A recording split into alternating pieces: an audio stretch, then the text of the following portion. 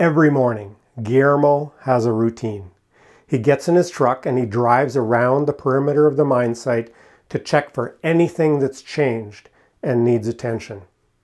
He stops at the tailings pond to check water levels and dam breach indicators, and then off to a couple of pump houses and secondary entrances around the perimeter to ensure that nothing suspicious has happened since yesterday.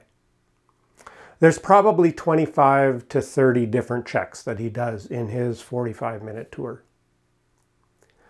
What if Guillermo could pull out an app on his phone when he clocks in every day and it could tell him what needs immediate attention right away?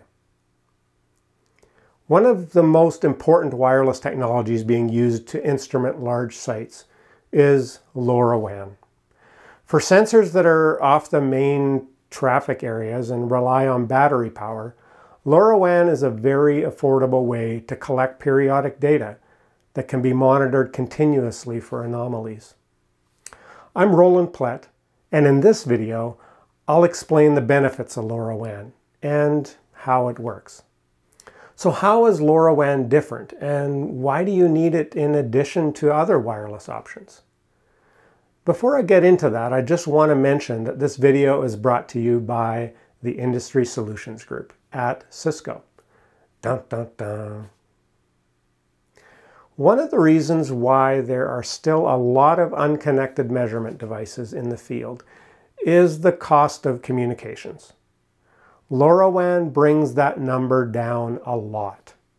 It is designed for low power environments and can reach up to 20 kilometers for one tower, and it can service thousands of devices from that one tower.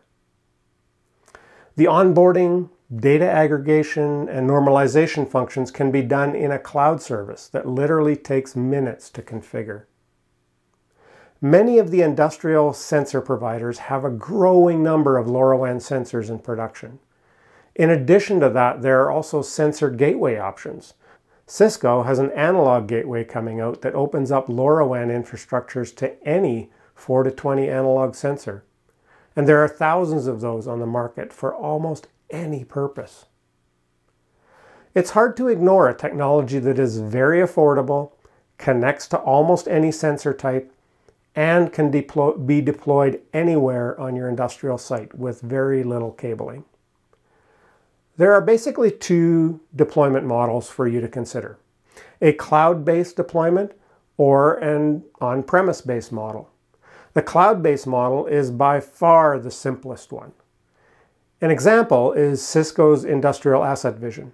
With this service, the deployment of a new sensor is as easy as taking a picture of its barcode with a mobile app and answering a couple of basic questions. At that point, it starts collecting data and showing it to you on a cloud dashboard. The second model is an on-premise build-your-own model. This requires a network server to be built on-site and administered in-house. Once set up, this is a simple and low-cost format as well, but it requires a bit more expertise to get going and to modify on an ongoing basis. When you need a low-cost, low-power data collection solution, you'll want to explore a LoRaWAN solution.